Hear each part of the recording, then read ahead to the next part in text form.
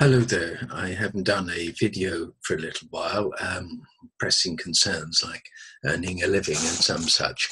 But I would like to introduce this new video as yet another experiment in the showing, as it were, because I think it's important to always approach one's astrology when you see the particular rules or ideas of astrology. It's always a good idea to approach them in an experimental manner, just to see how they work out, because in this way astrology is an intuitive science. It is a science in the sense that we follow certain rules and we have certain assumptions, and it's important to test them out in actual practice. And so this is why I've done quite a lot of videos on political matters and bits and pieces to see if what the astrology says actually works out in practice.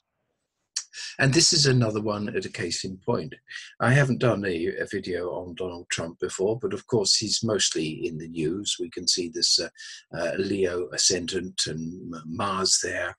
There's the force of his personality, always being first, doing first things, being proud, being making a show of things in many ways.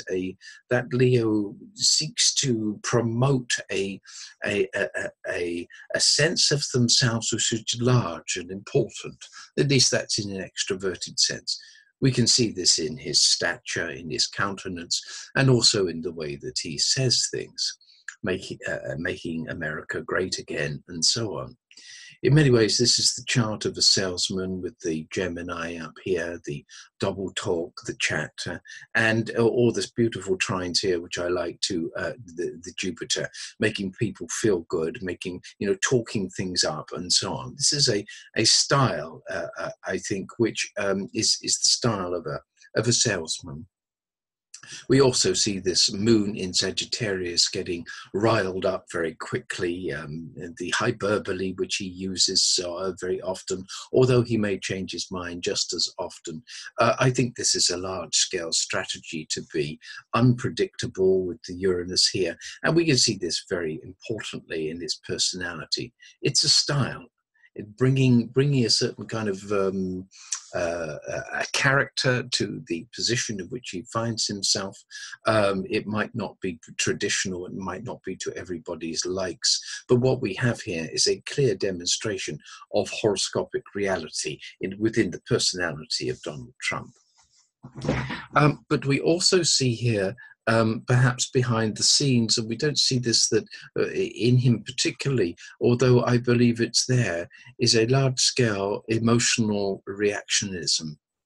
We see here that the moon is in Sagittarius, and this man can be inflamed in his feelings, quick to arouse, a very kind of temperamental person. He sees things in the future which he doesn't like, and so on. It just comes out in this big, rather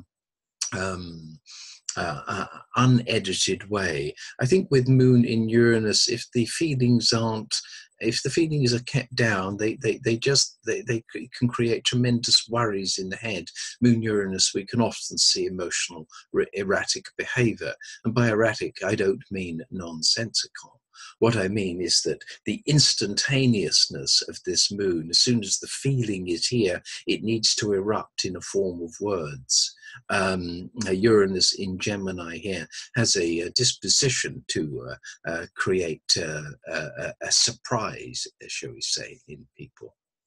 But this man is a highly emotional person, and that if he sees it or hears about anything that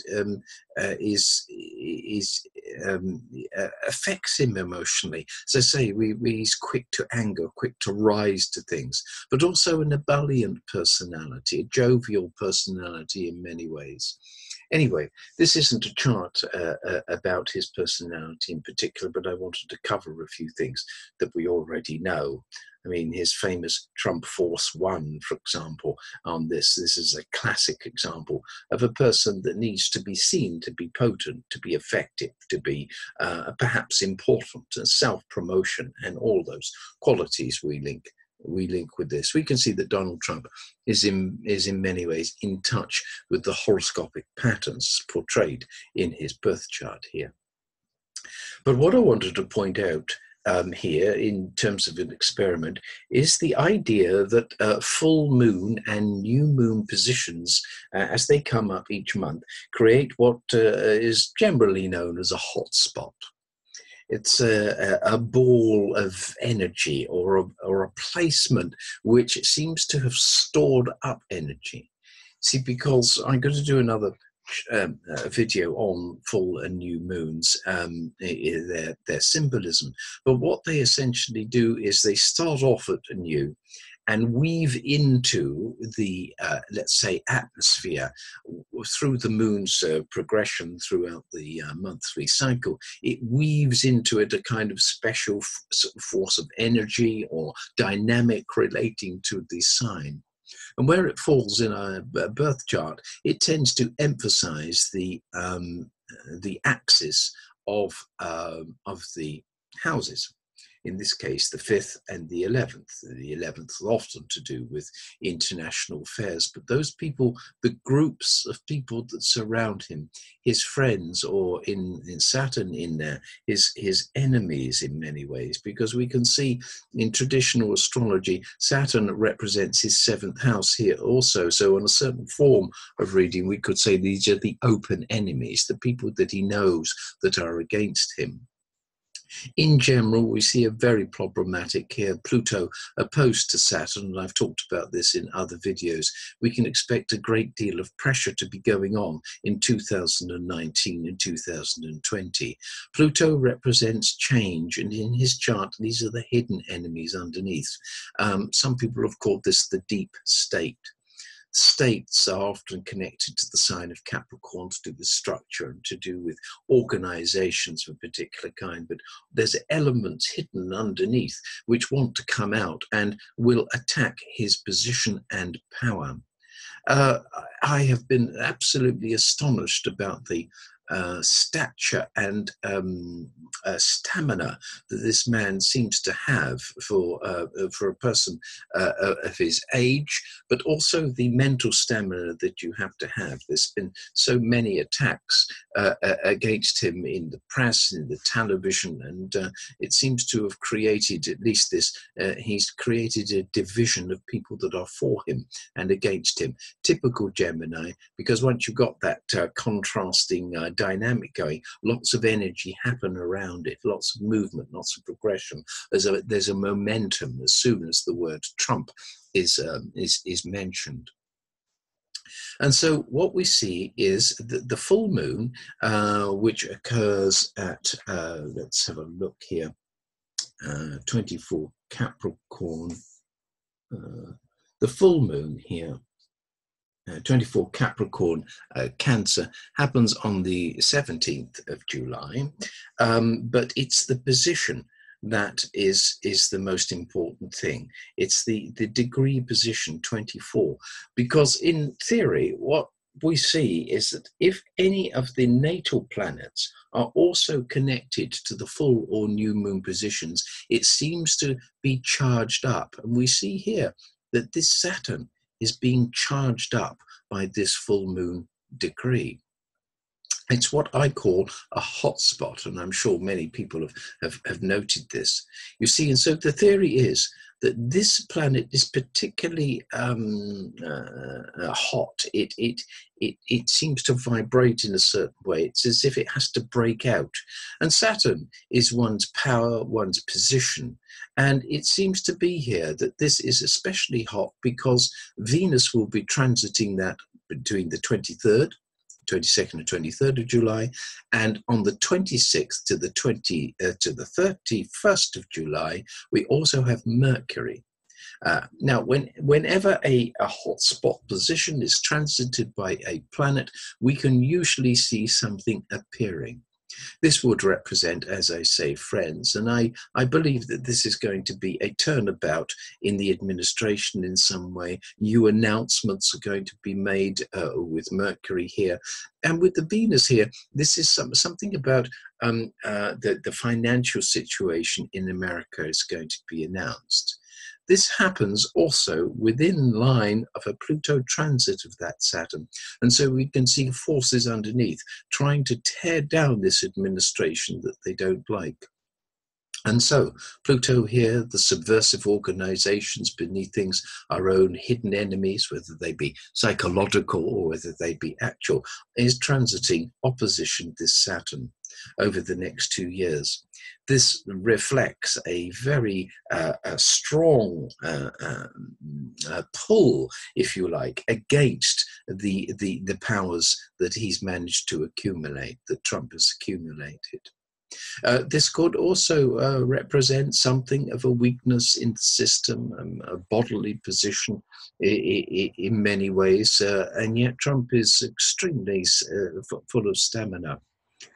What I've seen in political astrology is that Pluto and Saturn both represent power. This is an ultimate tussle for power. We are in for a very strong and virulent campaign against Trump, but also strong from him. This is a power between the battles of his own ego, his own position, his own ability to carry through what he says. Very strong Saturn, very placed in Cancer, so there's a strong, powerful and emotional conviction behind what he does. And this opposing of Pluto, this very strong, this deep state idea that those people that want to pull him down have ideas about doing so. It depends largely in people in power, whether they take on the mantle of Pluto themselves, whether they can somehow imbue themselves with a strong, very powerful dynamic against the forces that threaten to pull him down. So we watch out between these two particular dates, the 22nd and the 23rd, when Venus conjoins that. And notice that Venus is his 10th house, so this will probably be announcement, something to do with people in high office. And also the 26th to 31st of July, when Mercury goes over here with, again, another announcement. But triggers are very interesting. It doesn't really matter what planet it is, but we can see a person in his administration, probably a friend of some kind, comes under difficulty or some kind of control or restraint. We see the hotting up, of course, with Iran at the moment, and there has been announced that they have gone over the limit of the uranium enrichment program that they were allowed by the so-called deal. We will have to see what happens to that, but it's a very tense time at the moment. But my point here, just to repeat, is to test out this hotspot idea, particularly when it's on such a powerful planet as Saturn, that planet which in us keeps things together, keeps boundaries in place, which are under threat at this moment of time. Thank you.